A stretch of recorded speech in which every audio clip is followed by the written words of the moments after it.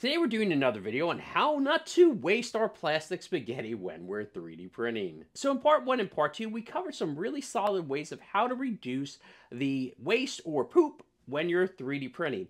Calibrating flushing volume. By default, Bambu Lab Studio uses a safe amount to purge filament every time it changes materials. But the number is a bit bloated for most of us. Head to your AMS settings and you'll see flushing volumes for each filament. If you've been printing a lot and you know your colors aren't drastically different, especially if you're switching between similar shades, you can reduce these volumes by 30 to even 50%.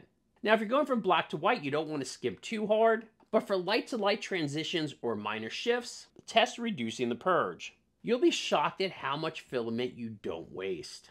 Plan color orders the best you can from light to dark. This one is all about strategy.